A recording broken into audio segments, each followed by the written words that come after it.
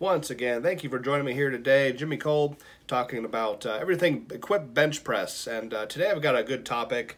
Got a lot of questions coming up, not just on YouTube, on Instagram as well, about wrists, forearms, wrist wraps. So today I'm going to talk everything wrist wrap related and how you should be using them for your heavy bench presses. So let's get started.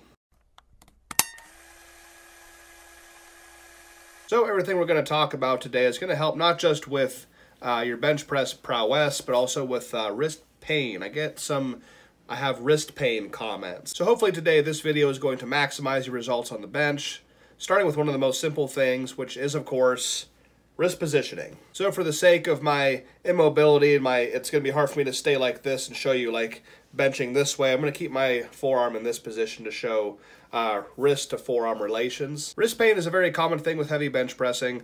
Oftentimes I see it's caused by lack of technique and also improper wrapping. We'll start with where the bar should be sitting in the hand, as this can have a big effect on your positioning of the wrist. So if you look at my palm right here, I've got a lot of callus buildup.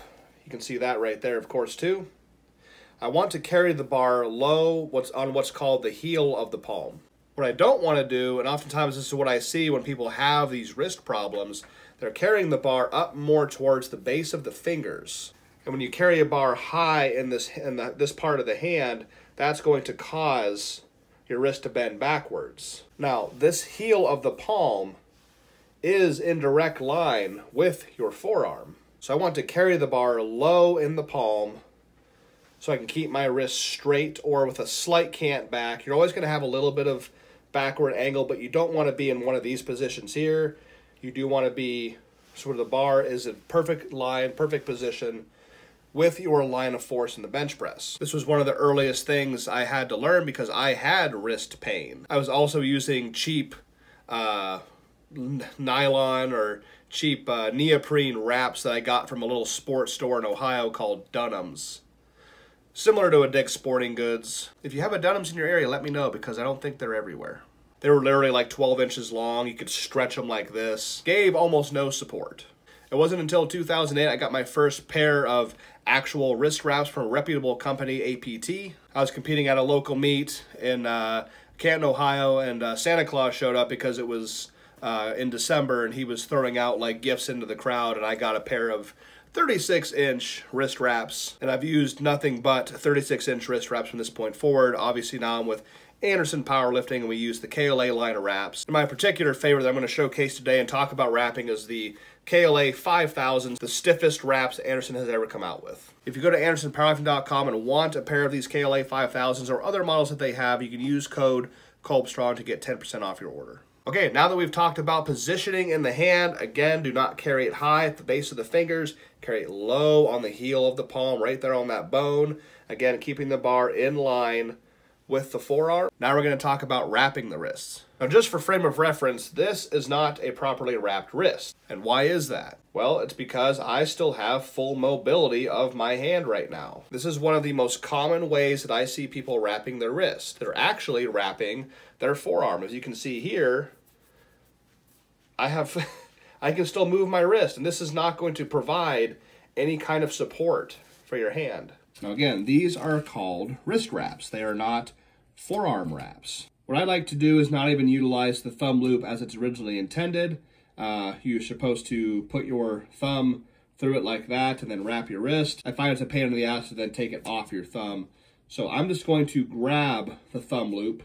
What I want to try to do is get the wrap as high on the back of my hand as I can while keeping it off the palm to stay legal in competition. So instead of wrapping completely straight like this, the first wrap was going to start straight. As I come over the top, I'm going to come as high on the back of the hand as I possibly can and angle it back down to stay off the palm. Angle it back up on the top of the hand, back off the palm, and then high on the back of the hand, off the palm. That is legal. It's off the palm, but it's high on the back of the hand. Now it's an actual wrist wrap, and it's limiting my mobility. This isn't even a tight wrap. It's limiting my mobility with my hand backwards, providing support, keeping my wrist stacked and in line with my forearm, just like that. Okay, so there is the wrist positioning. Again, barbell placement in the hand, as well as how to properly wrap the wrist, not the forearm. Got another example, just grabbing my forearm here. I can rotate my hand. If I put my hand on the back of my hand covering the wrist, okay, now I've lost that mobility, and it's gonna add that support. Another thing you could try is something I really advocate for, something I've talked about a lot on my lives and on Instagram and on here a couple of times, is my version of the reverse grip bench press. So by holding the barbell between these two fingers, now it is a little bit uncomfortable on the bone right here because the bar is sitting vertically in the hand, not horizontal. That is going to bring the barbell in perfect alignment with the center of mass here of my forearm. Now yes, your wrists are canted backwards, but the majority of the stress is placed on this bone in the palm. It's not actually forcing your hand back, so it's not as uncomfortable as it may look. And it's a very powerful grip because all of your force being pushed into the barbell is going from your shoulders, upper arm, forearm, directly into the palm, directly into the barbell. So if you are experiencing wrist problems, that is again something you could try to negate those wrist pains, but also have a very powerful form of bench pressing. All right, that should about do it for today about wrapping your wrist, doing it properly, and trying to maximize your leverage. You're trying to do the most weight possible on a certain lift. These little tiny details really become magnified, and you have to fine-tune them and never forget about your basics. If you are interested in the wrist wraps I featured in this video, the KLA, that's Kilo Lima Alpha, KLA 5000s, we'll have a link in the description below. Again, use code Kolbstrong if you want 10% off. That discount is good for everything that Anderson Powerlifting sells, except for the F8 Sportcraft bench bar. Anderson Powerlifting has a wide range of different wrist wraps from different lengths to different strength levels, everything from the KLA 1000s, the entry-level wraps, all the way up to the stiffest wrap they've ever come out with, the all-black KLA 5000s. As always, thank you for watching this video and hanging out with me here today. If you really liked the video, give it a like, subscribe to the channel, comment below if you have any more questions, and until next time, stay strong.